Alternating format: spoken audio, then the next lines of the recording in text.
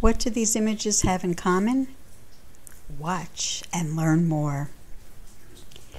This channel highlights vintage knitting, but there's often a cinematic twist.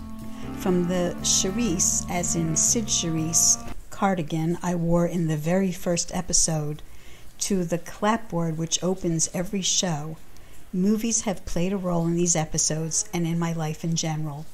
Growing up, my birthdays were always celebrated by Mother packing as many of my girlfriends into her car as would fit, and driving us into Center City, Philadelphia, to the big movie palaces to catch a film in VistaVision or CinemaScope. Today, I'd like to continue the celebration by looking at knitting in the movies and sweaters worn by movie stars. Let's begin with Philadelphia's own Grace Kelly, aka Princess Grace of Monaco. Seen here sailing in 1962, pairing the ever-popular Aran sweater with white pants and sneakers, and Monte Carlo in the background. Here are some other Arans. Steve McQueen in the Thomas Crown Affair, Ryan O'Neal as the Harvard preppy in Love Story. Marilyn Monroe's Aran is purple, not the traditional ivory color. And most recently, Adam Driver. Here's Adam Driver playing Maurizio Gucci opposite Lady Gaga in her cashmere turtleneck in House of Gucci.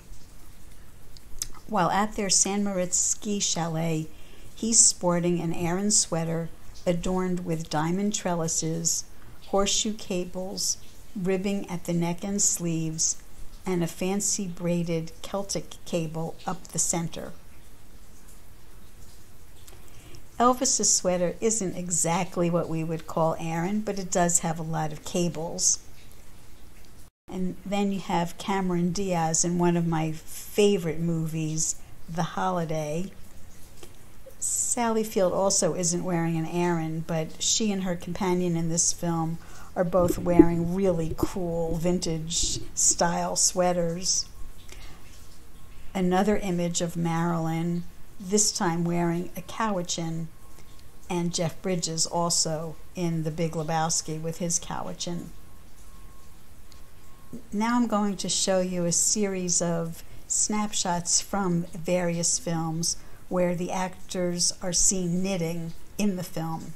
So first we have Haley Lu Richardson in a marvelous movie called Columbus, as in Indiana. She actually crochets a lot in real life. Then we have Gail Patrick in the 1936 film My Man Godfrey. Julie Harris in John Huston's 1967 film Reflections in a Golden Eye, which starred Marlon Brando. Talk of the Town, 1942. Here's Jean Arthur wearing a very pretty sweater with a lace or perhaps a beaded collar. Elizabeth Patterson as Aunt Jenny in the 1933 Story of Temple Drake. Ethyl Barrymore is seen knitting as Aunt Jessie in Young at Heart, a 1954 film that starred Doris Day and Frank Sinatra.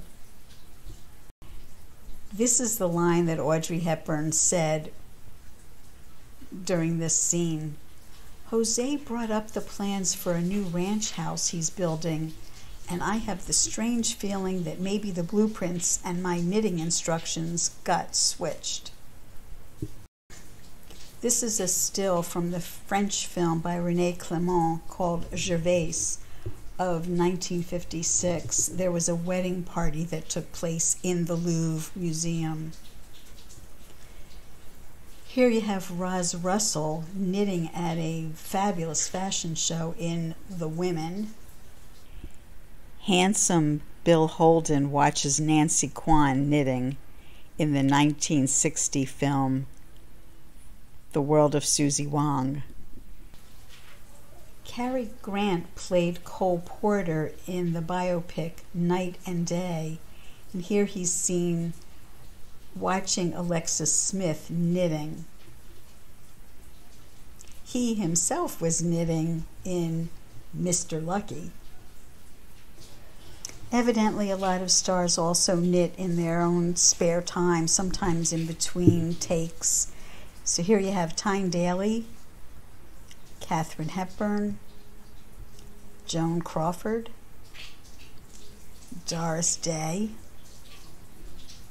Bette Davis, and most beautiful of all, Elizabeth Taylor.